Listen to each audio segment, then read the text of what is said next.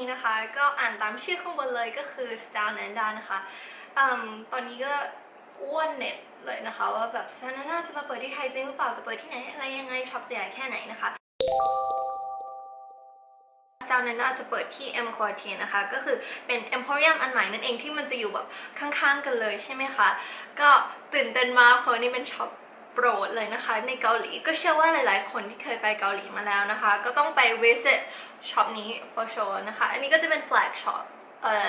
flagship shop นะคะช็อปแรกในเมืองไทยเลยทีเดียวก็น่าตื่นเต้นมากๆเลยไม่แน่ใจว่าขนาดจะใหญ่อะไรอลังการขนาดไหนแต่คิดว่าค่อนข้างน่าจะใหญ่ทีเดียวเลยเพราะว่า Emporium เนี่ยเขาเหมือนกับตอนนี้เขาปรับลุคใหม่ทั้งหมด renovate ให้มันเป็นสีทองอลามมากเพราะฉะนั้นมันก็คงต้องเลิศมากๆไปตามกันนะคะก็คือช็อปจริงๆที่มันเป็นเหมือนกับโด่งดังมากในออนไลน์ก่อนแบบคนก็สามารถออเดอร์ได้ทั่วโลกตอนหลังก็จะมี international ด้วยแล้วส่วนที่เกาหลีนะถ้าเกิดใครไปที่กรุงโซลก็จะรู้ว่าแบบก็ต้องไปเยี่ยมเยียนช็อป flagship shop ของเขาอยู่แล้วนะคะก็พอดีมีโอกาสได้ไปมาเหมือนกัน 2-3 ครั้งก็เดี๋ยวจะ insert คลิปให้ดู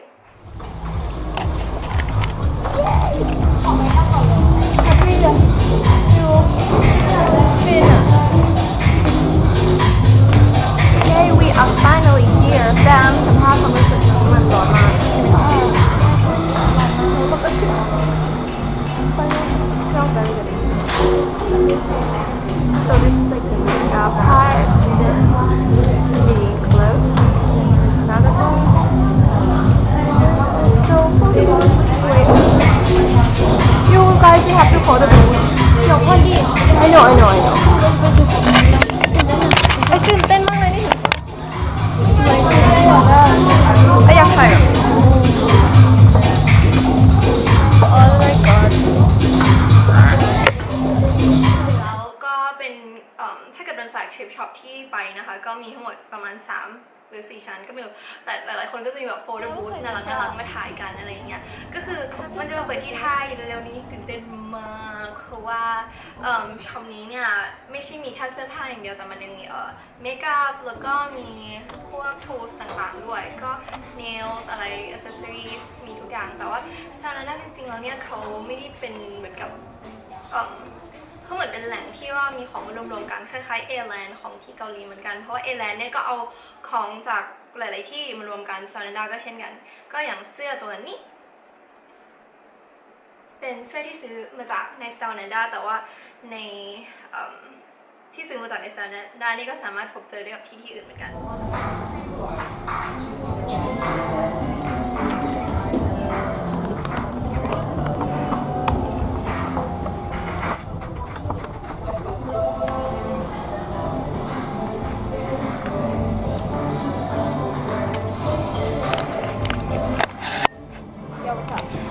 Okay, we can relate if you want now.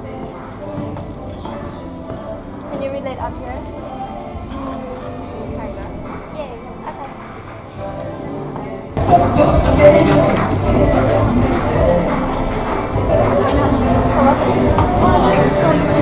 โอเคคราวนี้ก็จะมีฮอลมาโชว์ให้เพื่อนๆดูด้วยก็ฮอลทั้งหมดก็อยู่นี้นะคะก็นี่ก็เป็นสิ่งแรกละกันเพราะมันใหญ่มากมันก็คือเมคอัพแบ็ก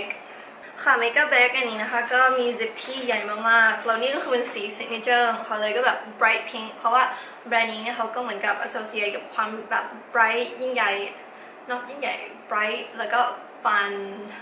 สนุกสนานอะไรเงี้ยเด็กๆก็มีของมารีวิวให้ดูนะคะจาก Stylenanda ก็จะมี lip product เยอะอยู่สมควรทีเดียวก็มี3 ตัว 4 ตัว 5 ตัวมี5 ตัวส่วนอีก3 อันที่เหลือก็จะเป็นชีคนะคะครีมบลัชก็หน้าตาเป็นอย่างนี้โอเคคราวนี้นะคะก็จะมาโชว์อินดีเทลว่าแต่ละอันที่ได้ซื้อมาแล้วก็ได้ทดลองใช้แล้วว่าชอบอันไหนอะไรยังไงบ้างนะคะก็ถ้าเกิดจะบอกว่าอันที่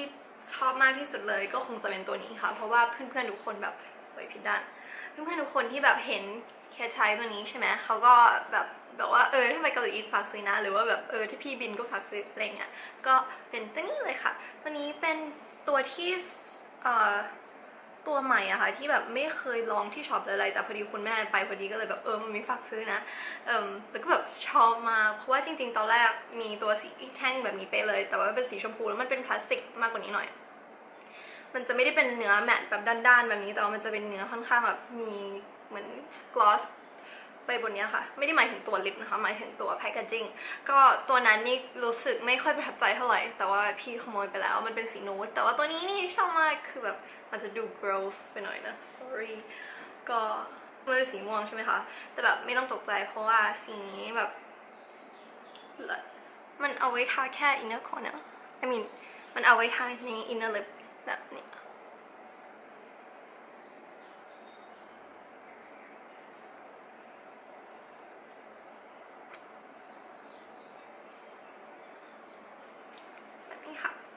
อย่างที่เกาหลีเนี่ยเขาก็จะเน้นในด้านที่ว่ามีกราเดียนของทุกๆอย่างไม่ว่าจะเป็นแก้มจะเป็นปากจะเป็นตาจะเป็นคอนทัวร์อะไรก็แล้วแต่ว่าเขาที่เขาเน้นมากที่สุดในเกาหลีก็คือจะเป็นลิปนั่นเอง gradient lip นะคะก็คือ gradient ก็เหมือนกับคล้ายๆผมออมเบรนั่นแหละแต่ว่ามันนำมาทำกับริมฝีปากก็คือข้างในก็จะเน้นสีเข้มที่สุดก็เหมือนถ้าเกิดเปรียบเป็นไทยก็พี่อ้ำนะคะพี่อ้ำพัชราภาก็จะมี gradient lip นะคะทา inner เป็นสีเข้มสีแดงนิดนึงแล้วข้างนอกก็ค่อยๆแบบอ่อนๆลงค่ะอย่างเคสเนี่ยวันนี้ก็ใช้เป็นตัวอันนี้เป็นตัวข้างในก็สีใกล้ๆให้ดู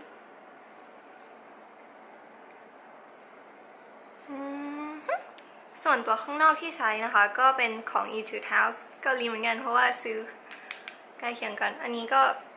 จะเป็นสีเข้มที่สุดที่เขามีในล็อตเลยก็จะส่วนใหญ่คนจะมีสีชมพูอะไรมั้งแล้วก็ตอนแรกเคทก็เหมือนคนอื่นนะแบบเคทไม่กล้าซื้อสีนี้ไม่กล้าเพราะว่า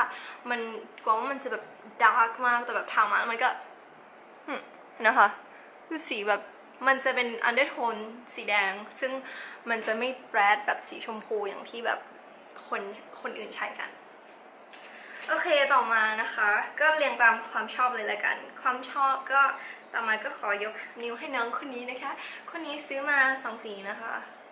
อันนี้มันจะเป็น lip and cheek อะค่ะคือมันจะดีมากคือมันทาทั้งแก้มทั้งปากใช่ไหมเพราะฉะนั้นเวลาที่เรามีแบบบางทีเราทาปากแล้วแบบสีมันไม่แมทช์กับแก้มอะแล้วเราต้องการให้แก้มมันแมทช์กับปากอะไรเงี้ยคือแบบ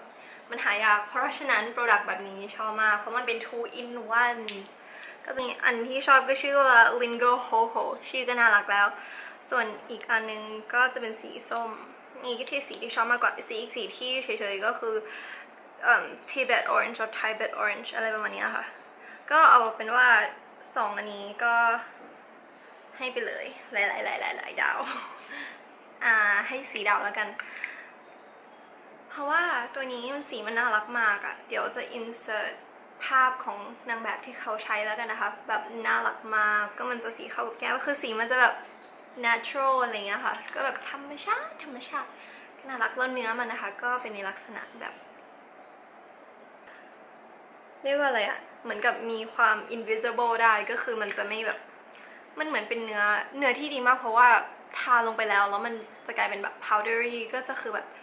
ไม่ได้เป็นเหมือนพวกครีมบางอันที่มันจะเหนียวจนเกินไปหรืออะไรแต่นี้ทาไปแล้วมัน kind of powder แต่ว่าที่ไม่ได้ให้มัน5 ดาวเต็มก็เป็นเพราะว่าด้วยความที่มันเป็น powder นั่นแหละบางทีทาลงไปอะถ้าสีเนี้ยโอเคค่ะแต่ว่าถ้าเกิดทาสีส้มอะมันจะดูเหมือนแบบสีแบบปากไม่สบายมันจะดูแบบอะไรอะมันต้องแต่งตัวมันต้องอะไรหลายๆอย่างมันจะไม่ง่ายเหมือนกับตัวนี้ที่มันดู natural นะคะก็คือสี Lingo Ho Ho ที่ชอบ Ho Ho Ho ตอนที่ซื้อมันเป็นช่วงคริสต์มาสแต่แหละก็เลยซื้อสีนั้นมาโอเคต่อมาคือจะบอกว่าใส่ไว้ในบาสเกตโอเคคราวนี้นะคะก็จะมาอันที่ชอบเหมือนกันคือตัวนี้จริงๆตัวนี้เนี่ยอันที่อยากได้เคยจะเป็นสีม่วงแต่พอดีว่าไปมาซื้อตัวนี้ไอตัวแรกที่โชว์ให้ดูสีม่วงไปแล้วก็เลยตัดสินใจว่าถ้าเกิดจะซื้ออีกก็ซื้อสีที่มันแตกต่างขึ้นมาหน่อยก็คือซื้อเป็นสีแดงไปเลยตัวนี้ก็จะเป็น glass packaging นะคะข้างในเนี่ยก็เหมือนเดิมมีตัว 3 eye concept ข้างในก็จะเป็นในลักษณะแรงแบบนี้มันจะคล้ายๆลิปลักควาอะไรสักอย่างของ Remo ที่ฮอตฮิตมากสีโอ้ยเสียดายกวาดเยอะมากก็ตัวแปรงก็ชอบอะค่ะเพราะว่ามันแบบเล็กไม่ใหญ่แล้วมันแบบเป็นความฟูที่ไม่น่าเกลียดแต่ว่าที่ไม่ประทับใจก็คือเมื่อกี้กวาดออกมาเยอะมากเสียดายค่อนข้างที่จะเป็นสีที่เป็นเรียกเคจะเรียกมันว่าแดงเกาหลีนะเพราะว่า มันไม่รู้สิมันทางมาแล้วมันดูเหมือนแดงเกาหลีคือแบบแดงเกาหลีกันไหมกันโอเคต่อมาจะพูดถึงproduct นี้นะคะคือตอนที่ซื้อมาแบบ in love มาแบบชอบมากๆความจริงนี้มีประมาณ5สีมั้งหรือ4อีกสีหนึ่งรู้สึกจะเป็นสีเหลืองค่ะเอาไว้ผสมอะไรเงี้ยแต่เคนไม่ได้ซื้อมาก็ซื้อมาฝากทุกคนในบ้านเลยก็มันก็ลักษณะเป็นแบบครีมอย่างเงี้ยค่ะสีที่ชอบมากที่สุดก็จะเป็นสีแบบค่อนข้างส้มนิดหนึ่งก็จะเป็น baby peach แต่เคคิดว่าที่เคชอบสีเนี้ยเพราะว่าสีตัวเองเป็นคนผิวแทนก็เลยชอบแบบนี้ค่ะก็มีก็เดี๋ยวจะมา swatch ให้ดูเหมือนกันนะคะก็คราวนี้เราก็มาคุยกันระหว่าง swatch แล้วกันว่า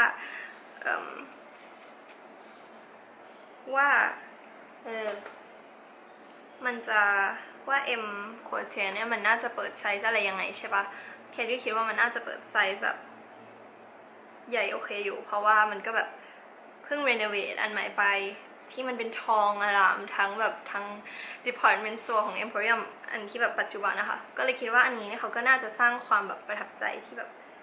ค่อนข้างจะดีเทลเพราะว่าช่วงคริสต์มาสอะตอนที่มันแบบรีโนเวทใหม่อะมันก็คือแบบเปิดแบบเปิดใหญ่แบบยิ่งใหญ่มากเพราะว่าแบบแจกแบบช็อกโกแลตบอลลูนไอศครีมฟัดฟรอโยอะไรเงี้ยแบบในห้างอะแค่วันทุกอาทิตย์ช่วงแรกเดือน2 เดือน 3 เดือนแรกที่เขาเปิดมาแบบ renovation ใหม่ก็คือแบบแค่นั้นเขาก็ทำให้ประทับใจแล้วเพราะฉะนั้นถ้าจะพูดถึง M Quartier ก็น่าจะโอเคอยู่แต่ว่าถ้าเกิดเท่าที่ได้ยินมาก็คือ M Quartier น่าจะเป็นเหมือนกับ more street brand ก็แบบอย่าง Stylenanda ใช่ไหมมันอยู่ใน range ของแบรนด์ที่มันไม่ได้ถือว่าเป็น high end แบบอะไรอะแบบพวกแบรนด์เนมต่างๆก็ไม่อยากพูดชื่อแต่ว่าพวกแบรนด์เนมต่างๆแต่ว่าถ้า Stylenanda เนี่ยก็มันก็จะเป็นเหมือนกับอยู่กับในแรงค์ของพวกสตรีทด้วยกันอะไรเงี้ย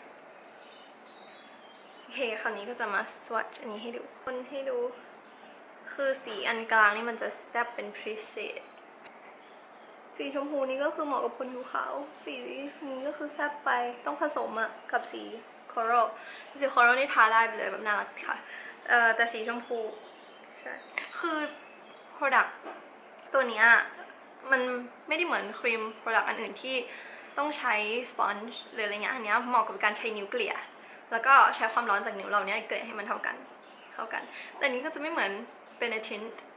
ของยี่ห้อ Benefit ที่ว่ามันเกลี่ยแบบต้องรีบเกลี่ยอันนี้ก็คือแบบแปะเอาไว้แล้วก็แบบค่อยๆเกลี่ยทำอย่างอื่นไปก็เกลี่ยก็ยังโอเคอยู่อันนี้ก็เป็นข้อดีของ product นี้ค่ะก็นี่ก็เกือบจะทั้งหมดแหละแต่อันสุดท้ายก็คือมันไม่ใช่ของที่ซื้อแต่แบบเป็นของที่ชอบมานี่ก็คือถุงผ้าStylenandaแบบนี้ก็เป็นถุงผ้าใบนี้นะคะที่ได้มาคือตอนแรกมันเป็นสีขาวหรือกระดำแต่ตอนนี้มันจะเทาแล้วเพราะว่าใช้มันเยอะมากก็ชอบมากตัวนี้ได้แถมมาจากการที่ซื้อเสื้อผ้าแล้วก็ซื้อพวกเมคอัพเยอะมากจากเขาคือที่ซื้อเยอะใช่ไหมก็คือซื้อพวกเนี้ยซ้ำๆกันแล้วซื้อมาฝากคุณแม่คุณพี่คุณอะไรอย่างเงี้ยค่ะคุณน้า whatever ก็โอเคครั้นี้ก็หมดแล้วยังไงก็หวังว่าถ้าเกิดหวังว่าdon't know what to say โอเคถ้าเกิดชอบวิดีโอนี้ก็อย่าลืม like ด้วยนะคะแล้วก็ subscribe ด้วยถ้าเกิดอยากเห็นวิดีโอเพิ่มมากกว่านี้อีกแล้วก็ไปเจอกันที่ Stylenanda นะคะชั้น2 บวก 2 เป็น 4 ชั้น 2ที่ M Quartier วันที่ 28 Peace out